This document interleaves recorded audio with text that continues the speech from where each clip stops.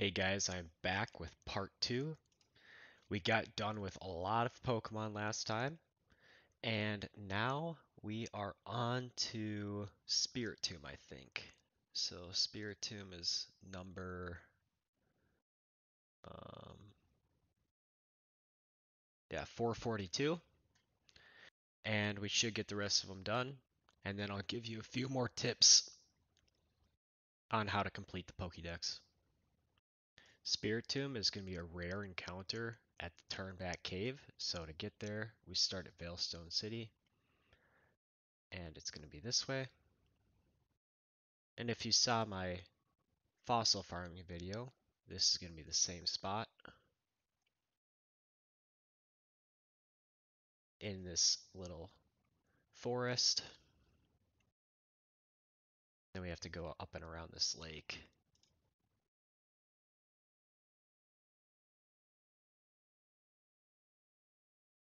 And then there's going to be a cave down there.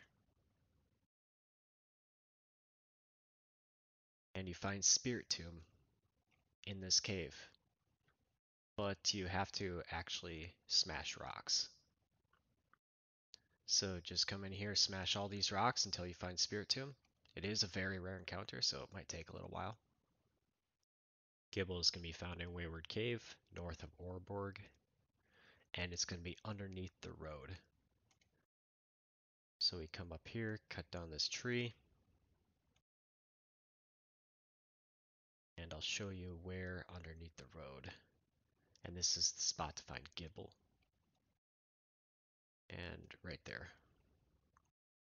And you'll find Gibble. Riolu can be found in Route 216 in Sinnoh. So I'll show you where that is. Start in Celestic Town, and we're going to go through the cave to get to Route 216.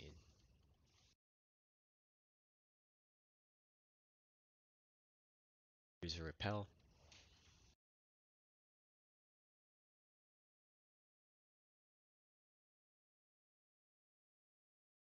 And it should be pretty easy to get through this cave over to Route 216. Just go straight up this stairs around here, and here you'll be in Route 216. So you should find it running it back and forth in this grass. The best bet for Hippotas is going to be the Rune Maniac, which is right over here in this cave. Now, if it's like this, it should be a rare encounter, but if it's an actual tunnel, then it's going to be a common encounter. The best way to get Skorupi and Drapion is going to be to catch Drapion because we don't want to go into the Safari Zone for this. And it's going to be Route 228 in this grass with a lure. Croagunk can be found to the left of Pastoria in Route 212, which is right over here. In this grass, you'll find Croagunk. The only place to find Carnivine is going to be in the Safari Zone, which is also known as the Great Marsh. And I'll show you where to catch it. So you're going to come over to the left here.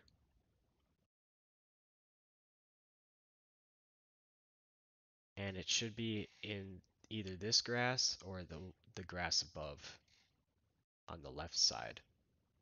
Finneon is very common as a fishing Pokemon. Route 205, you'll catch it with a good rod right here.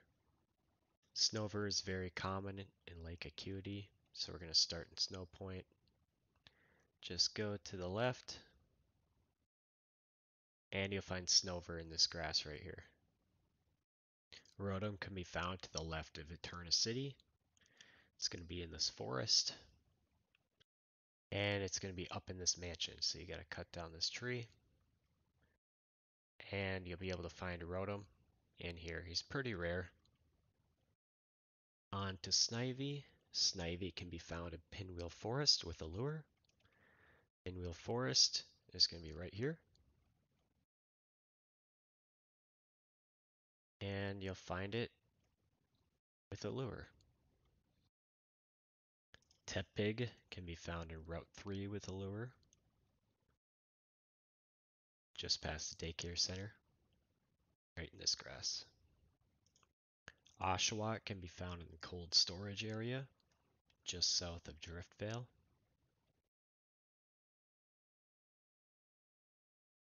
This grass. Pat Rat and Lillipup can both be found in Route 1 very easily. Purloin can be found in the Dream Yard, so I'd recommend coming over here, right through this gate, in this grass, Purloin. A good place to find the elemental monkeys is going to be in Lost Lorn Forest, which is right over here. We're going to come up and to the right.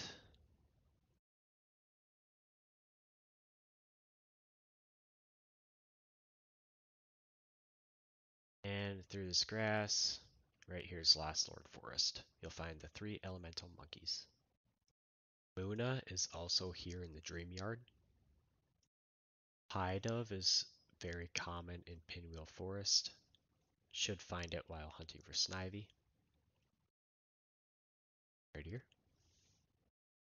Blitzel is common to Route 3. You should find it while hunting for Tepig.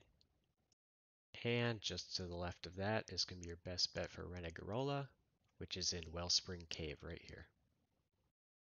Woobat is also very common in Wellspring Cave. Timber can be found at Pinwheel Forest or at Cold Storage. You should find timber in this grass. Time Pole is also in this grass. The easiest place to find Throw and Sock is going to be Route 15.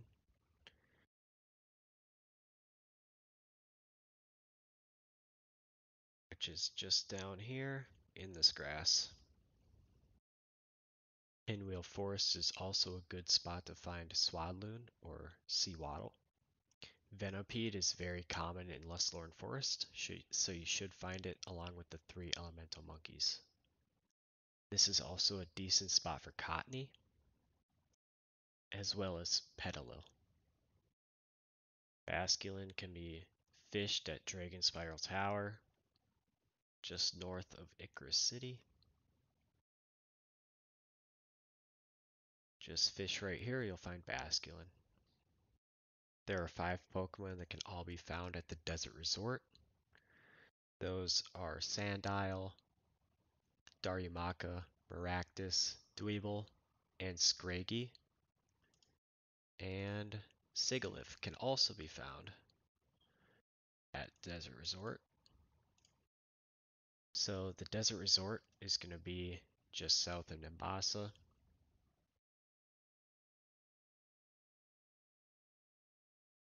Right down here. To the left. Right up here, this is your Desert Resort area. You should find those 6 Pokemon there. And Yamask can be found in the Relic Castle, which is just a little farther to the left of the Desert Resort. Up through here.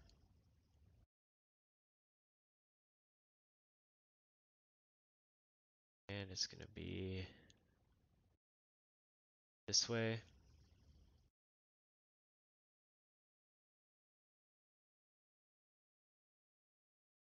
And right over here, this is the Relic Castle. You'll find Yamask.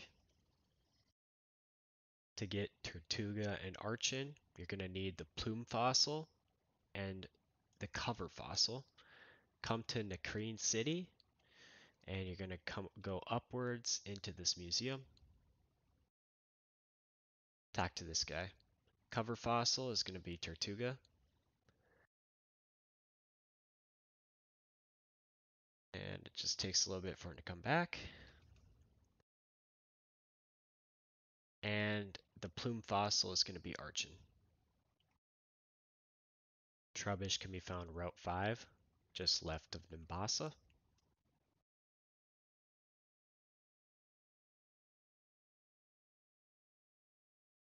Trubbish can be found in this grass up here. To find Zorua, you're going to want a reactive gas Pokemon. I've got this Weezing, has reactive gas. And you're going to want to come up into Lost Lorn Forest over here.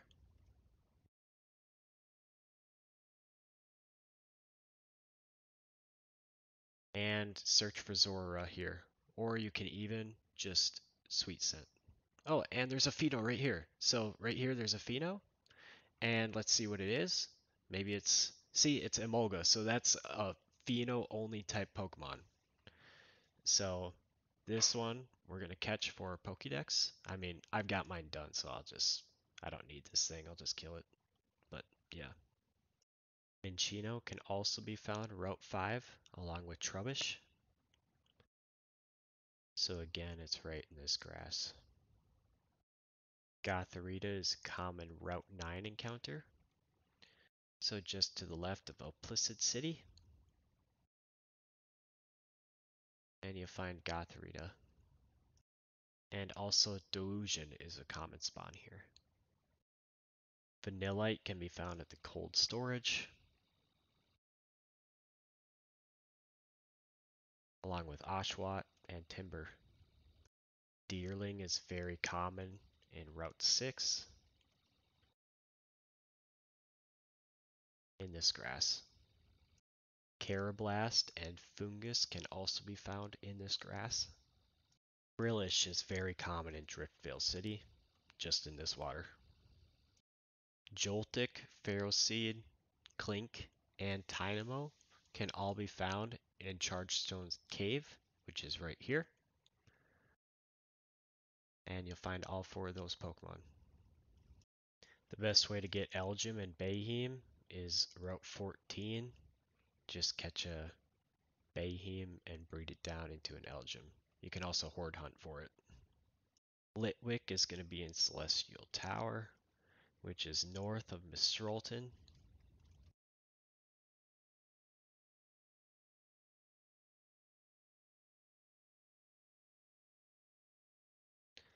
And Litwick is very common right up these stairs. You can find Axew in Mistralton Cave, and I'll show you where that is. It's just north of Driftvale City. Across this water.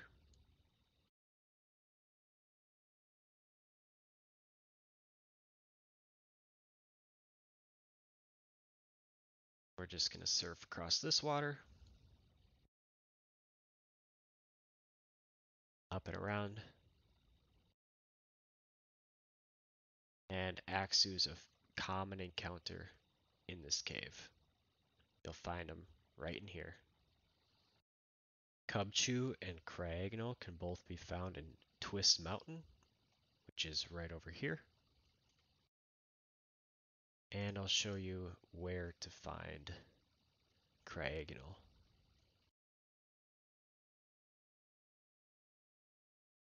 Craignal is down at this lowest portion. In this cave, you'll find Craignal. Shelmet and Stunfisk are both common encounters in this water right here. Bienfu can be found in the grass outside of Dragon Spiral Tower right here. And then Drudagon and Golett can both be found inside of Dragon Spiral Tower in here. And I think Golett might be upstairs. Pawniard can be found in Route 9, along with Gothidal and Delusion is over here. Bowflint can be found Route 10, which is just north of Oplucid City. And you can also horde hunt it here. Rufflet and Vullaby can both be found at the village bridge, which is just right of Oplucid. Through these 2 gates, and you'll be able to find both of them here. The best way to find Heatmore and Durant is just going to be at Victory Road in Unova. Go down all of these cliffs, and right in here you'll be able to find Durant and Heatmore. Good way to find Dino is just to fly to Victory Road, and literally just right in this cave, you'll find Dino. To find Larvesta, you're going to start here at the Desert Resort, and it's going to be quite a journey, so follow along. We're actually going to have to walk across this stuff. If you run, you fall in. This one, you're going to want to fall down. Walk across. Just trying to go really deep into this cave. Gonna walk across this one and go down this. Go down there. And then up through this door. And you might be able to find Larvesta in here. But I know there's a spot where you can find them. So it's going to be through here. Left, down, then left, down, left, then through here and up. Right where you find Volcarona, you can also find Larvesta right in here. That concludes all the Pokemon that must be caught. From there, it's just a matter of leveling them all up, evolving them with certain stones or with certain items, trading them, or breeding them down to get their baby form. Now I'll give you some tips on evolving or breeding down. For Pokemon like Rhyperior, where you have to evolve a Rhydon, and it says trade with, uh, all you have to do is go in your bag and just use this item. You don't actually have to trade to evolve into a Rhyperior. However, there are Pokemon that you will have to trade to evolve, so either get a mod or just find somebody that'll help you with it. And if it says trade, you're going to have to trade to get that evolution. My favorite spot to train to evolve my Pokemon is going to be here in Lucanosa Town. It's going to be that Rapidash Horde. And what you're going to want to do is you're going to want to use a XP charm. 50% XP charm is fairly cheap. And you're just going to come in here and get some Rapidashes and then just level up your Pokemon until they evolve. There are some Pokemon that are going to require happiness in order to evolve. The fastest way to evolve happiness Pokemon is to feed them berries until they're happy enough to evolve. So it depends on your Pokemon's nature, but here is the berry that you're going to have to use depending on what type of nature your Pokemon has. Next is breeding down Pokemon. So whatever Pokemon that you have that you want to breed down, as long as it has your OT, when you breed it down, it will retain your OT and it will count towards your Pokedex. So an example would be Electabuzz. When you breed it down into Elekid, it will count towards your Pokedex. Otherwise, there are certain Pokemon like Snorlax into Munchlax that you will need to give it a certain item, and all those items are going to be right here. I think for Snorlax, it's going to be the full incense. So you just give the Snorlax when you breed it, and it will turn it into a Munchlax. There's a whole bunch of these other incenses that work for the other Pokemon as well. Anyways, that's going to do it for this video. I hope I didn't miss anything. And if you have any questions, please drop them in the comments and I'll make sure to answer them. Otherwise, give me a like and subscribe, and I'll see you in the next one.